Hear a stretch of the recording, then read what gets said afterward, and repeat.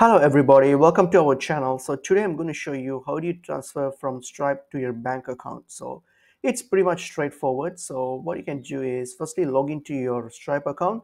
So once you have logged into your Stripe account, the first thing that we're going to do is we're going to link our Stripe account to our local bank account. So once you have linked it, then automatically by default all your payouts will be sent to your linked bank account. So firstly, all you have to do now is just link it. So to link that, what you have to do, go to balances, click on balances, and here under balances, click on configure payments. So once you are here, as you can see, currently I have my local bank account already set up here. All right, so by default my account has been linked already.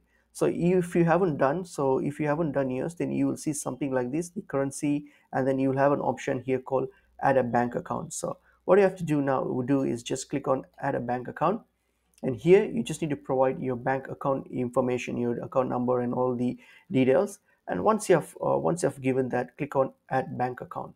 So once you click on add bank account, you need to verify your bank account through an email which will be sent by Stripe to your email address, registered email address. So just open the email address and then click on the link and verify this bank account. So once you have verified, then your account will be added, something like this. You should see something like this here, with your currency and then your bank details here. So once you have done this, then if you have any payments or payouts to go, at the moment I don't have any, but if you have any payouts, then the balances and the payouts will be sent to your linked bank account. So that's pretty much it is.